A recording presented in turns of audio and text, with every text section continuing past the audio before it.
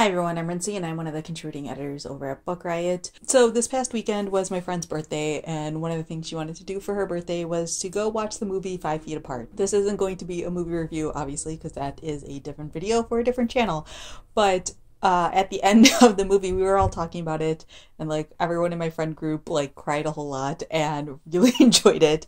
And they were all like, "Oh, did you cry?" And I said no. And they asked me if I liked the movie, and I was like, "Yeah, it's okay." And one of my friends made the comment of like, "Oh, but you don't really like romantic movies," and I'm like, "That's not true.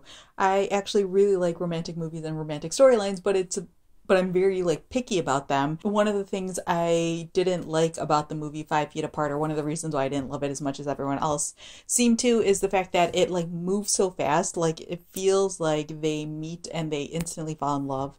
The instant love phenomenon, if you will. And I just like can't relate to that, I suppose, or like get on board with that. Like my favorite love stories are the ones that are slightly more slow moving, where you get to see the characters get to know each other and become friends and then fall in love with each other. And it's really funny because the same day that I went to go see 5 Feet Apart is the same day that I started reading Half a Lifelong Romance by Aline Chang. I'm only about 100 pages into this book, so I'm not completely done yet. And I know that this isn't like a happily ever after romance, or at least I'm pretty sure it's not. But it was really interesting to start reading this book on the same day that I went to go see that movie, because this is everything that I actually like in a romance for the most part. Again, caveats of I'm not done with this book yet, so that something could go terribly wrong in the last 2/3 of this book. But one of the things I really enjoy is that the two characters who end up falling in love with each other are friends and colleagues first, and you get to see the romance slowly build. And part of that also has to do with like the time and the culture of this book. This is set in 1930s Shanghai, China. Culturally, you know, they're not going to be like super forward, and even just like based on the time period and things like that, dating and marriage and all that stuff was handled differently. And so you get to see them sort of do that dance of like being unsure if the other person likes them, and being unsure of like, are they being too forward or not, or so should they take a chance or not, or making the right choices because they know that it'll impact their family and the people around them and things like that. And yeah, I'm just like really enjoying this a lot, and I find it to be very sweet in a very melancholy way, because again, I'm pretty sure that the author has already hinted at this is a romance that's not going to last forever, but just sort of watching these two characters fall in love with each other is really quite beautiful. And I started to think about, just in general, other books that have this sort of flavor. It's kind of hard to find because these aren't like straight up romance novels, because like I said, especially with that one, I'm pretty sure it doesn't end with a happily ever after. And a lot of times with romance novels, you're going into it looking for the more flirty bits or sexy bits or whatever it is you go to romance novels for. And so I feel like they're a lot more heavy-handed with all of that stuff, and that's not like a knock against it, because I like romance novels at times as well, and so sometimes that's what you're in the mood for. But finding this sort of more subtle, I suppose you could say, romances, or not subtle, but like slow moving, slow burning, I suppose is another term that you could use, where you just sort of slowly watch these characters get to know each other, is kind of hard to find, because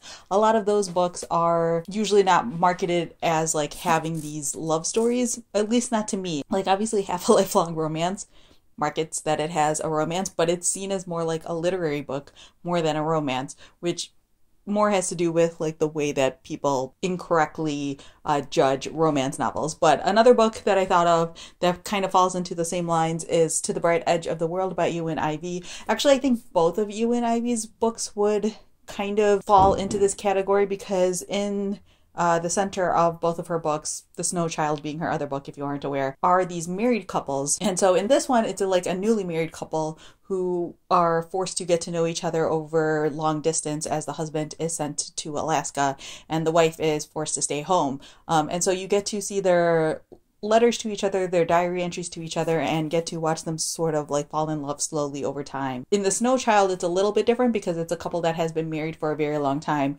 but the situation that they go through kind of like forces them to make some difficult choices, and you again kind of see the tensions rise, but you get to watch them fall in love with each other kind of all over again. I like this one better just because the marriage is more at the center of the story than in The Snow Child. And again, since they're sort of like a newlywed couple, you get to see them really get to know each other, and they do it in like a new and interesting way, or at least new and interesting for me because it's all done through like letters and things like that, and it feels very like old school romantic. And I feel like, again, it's harder to find romances like that are more modern because all of the books I've mentioned here are historical fiction. Like the only other books I could think of that sort of fall into this are Jane Austen's books, especially like Pride and Prejudice and Persuasion especially. They're very quiet and slightly more reserved in the love story. Well, I shouldn't say that about Pride and Prejudice, but you know, just because of the cultural aspects of it, it's more reserved than what we're used to in modern society. But I actually like really like that a lot. So if you have any good recommendations for other sort of slow moving, slow burning romances, books that are maybe like historical fiction or just general fiction, that have a romantic element to them, but it's not marketed as like a standard romance. And it doesn't even have to be a happily ever after. In my opinion, it's really just about watching two characters get to know each other that I really enjoy. Let me know down in the comments below. So yeah, that's all I have for this week, and I will see you guys next week. Bye.